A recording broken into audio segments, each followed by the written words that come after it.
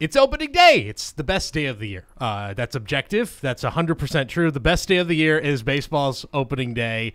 It's here. We're finally ready for baseball. We could talk about baseball and not talk about anything else, but anything off the field stuff right now. It's all about the games. It's a good time. It's good to be a baseball fan.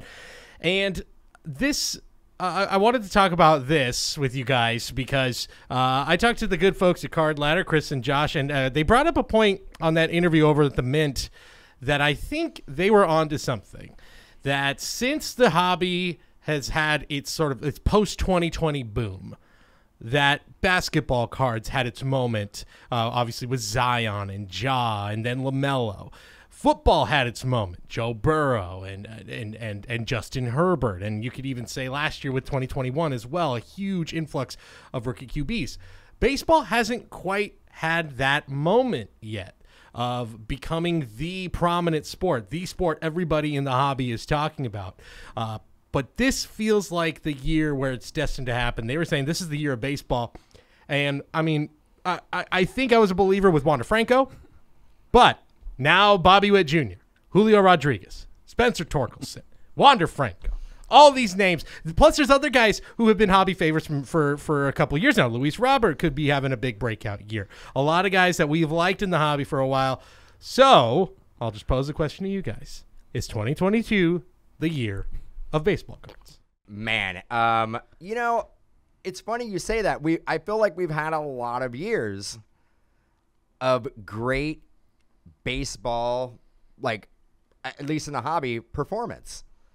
You had, recently, Ohtani, Soto, Tatis, Judge, yeah, Vlad Jr., Wander this year. Even players like Joe Adele, like he was another one that was a driving force behind a lot of the products. I think we're jumping to this because last year was one of the few years where the baseball category didn't perform. There wasn't a standout rookie. Mm-hmm. The prospects were still solid. So the prospect products still did really well. Like last year's Bowman Chrome did well. Last year's Bowman Draft did well. Yep. It was the flagship products that kind of suffered with no rookie that was performing at an extremely high level that was driving the products. So I don't think baseball really went anywhere. We're not looking for a resurgence. It's just I think we're preparing for what could be one of the best rookie classes that we've seen in the last 4 or 5 years, which is scary because I just named off a bunch of players. A lot of good names. A lot of players that did really well for value in the hobby. So what do you think? What do you think?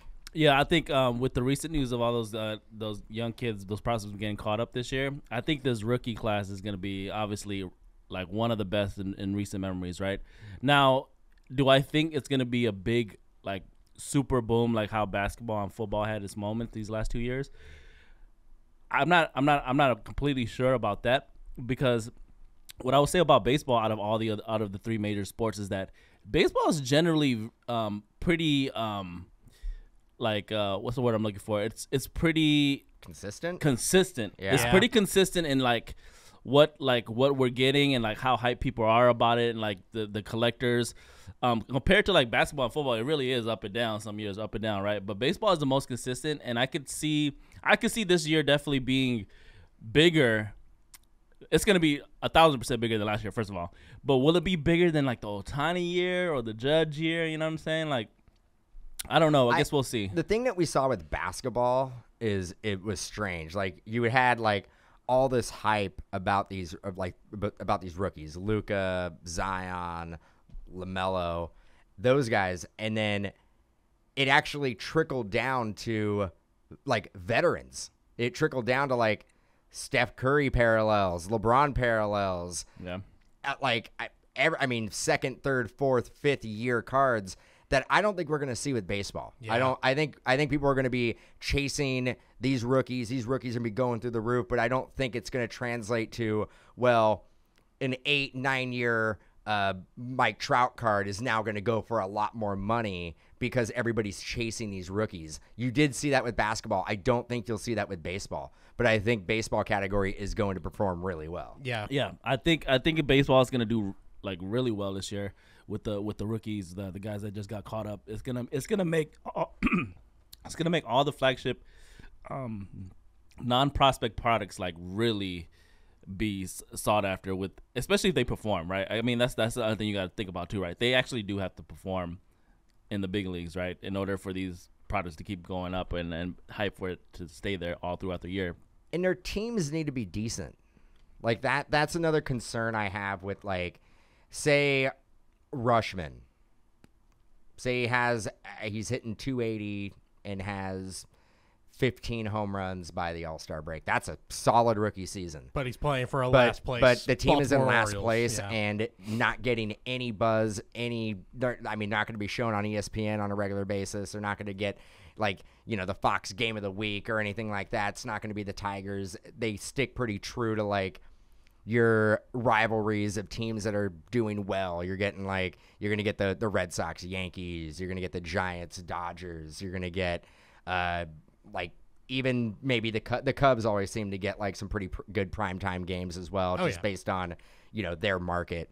But, yeah, I think in order to get that substantial buzz, the teams do need to be performing at almost like a 500 level. They don't need to be, like, on pace to win 100 games by the All-Star break, but have to be – they can't be – in the cellar and people still really, really talking about specific players. And this is where I think this is why I think this could be huge, is that you have Julio Rodriguez, who I think Kyle Lewis I think is hurt right now for the Mariners, so he's going to be in that lineup pretty much every day.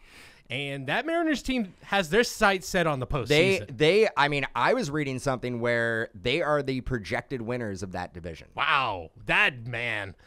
Until the Astros don't win it, I get what you're saying, but times might be changing. Times are changing. That's in for the sure. AL West. There's a lot of good young players on that team, and there's that too, that he's playing with, like, Jared Kelenic. He's playing with Kyle Lewis, who a couple years ago was the Rookie of the Year, and they're playing with guys who already were players that collectors were coveting over the last few years. So let's just add another guy to that list.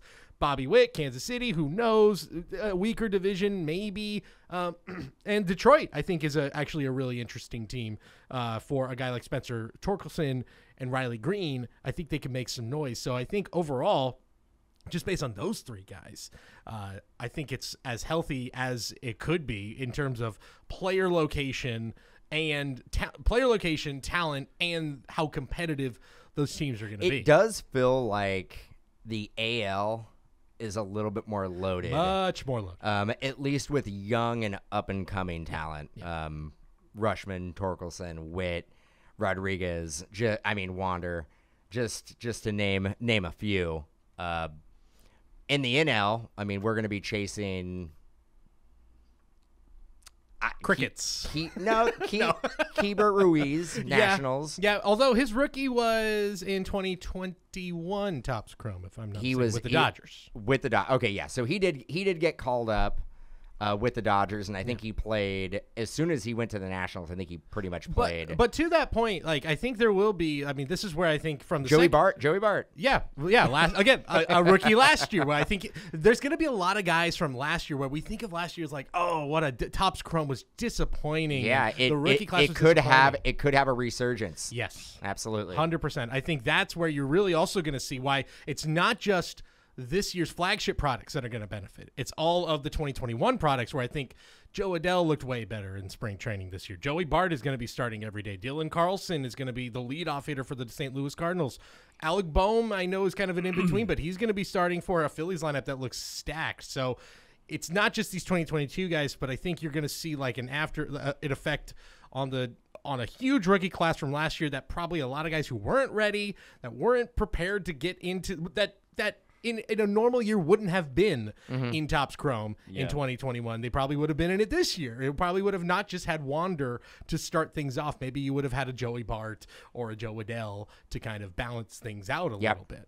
You know, and then I think the other guy to mention. Well, I'll just ask you guys: is there a guy, a former sort of hobby favorite, face of the hobby? Because for me, my pick is pretty obvious of a guy that's going to break out, and I've already got him on the slide. It's Luis Robert, who I think is. We are ready for the year of Lou Bob. Like how last year Vladimir Guerrero Jr. didn't come out of nowhere, but like I think a lot of people were like, "When's it going to happen?"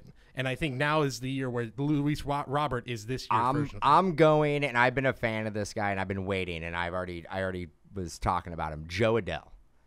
Joe Adell is my guy.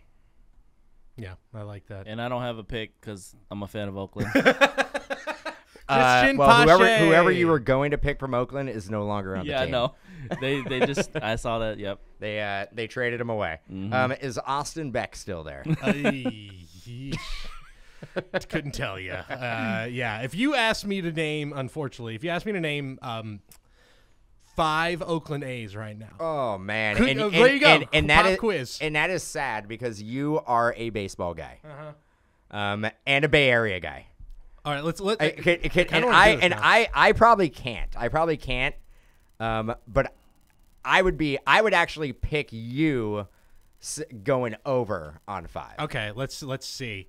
Okay, Let's test you. I've got Christian Pache. Say that. We'll say Seth Brown is in Oakland A. There may be a guy named Seth Brown on the team. Frankie Montas is starting opening day. Sean Manaea no longer with the team. He's on the Padres.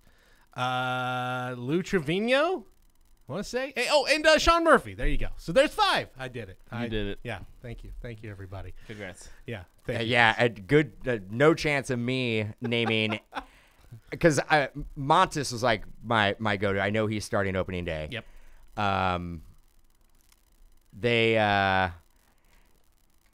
Sean Murphy is the catcher. He's the catcher. Okay, so correct. they got a catcher. First base. There has to be somebody out there playing first base. I think it's going to actually be Seth Brown. Okay. I could be wrong. I really Second base. They got Mike Gallego. Yeah, Mike Gallego. Mike Gallego. Is he there? I'm sorry, C-Rad. It's not fun. Semien they let go. Yeah, Simeon's been gone. Nick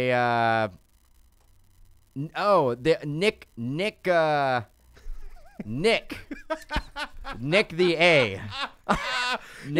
Nick. Nick. My friend Nick. He's on the Oakland A's. He tried out the other day and made the roster. My bro Nick on the A's. The kid he was in, he looks super young. He's on the team. His name's Nick. Man, I think we just found a new segment. Name an Oakland Athletic. The state of Oakland I sports is very got a guy sad. named. Pretty rough. Outfield. They gotta have an out. Gotta have a outfielder. Gotta have a outfielder. You usually need 3. This team can't be. They're not real. They're not. How is this happening? So bad. Boy. Okay. Before we pile on this team too much longer, I do want to mention. I think the team that, if we're going to cap this off as the year of baseball cards, if it's really going to be the year of baseball cards, obviously Wander needs to hit. Bobby, two of the big 3 that just got called up. Plus you got Riley Green as well waiting in the wings. I think they need to hit. And I also think as a team, I think the Angels need to get to the playoffs if this is truly going to be the year of baseball. Trout coming back, Shohei obviously, Joe Adell. There's just if that team made the playoffs, the net benefit for this hobby would be massive. But on paper, they should. They should on paper. But now, I mean, it kind of looks like the Mariners have leapfrogged the Angels. I'll still believe it when I see it with the M's. If there's any team more cursed than that Angels team, it is the Seattle Mariners. Did we find another Oakland? Paul Blackburn.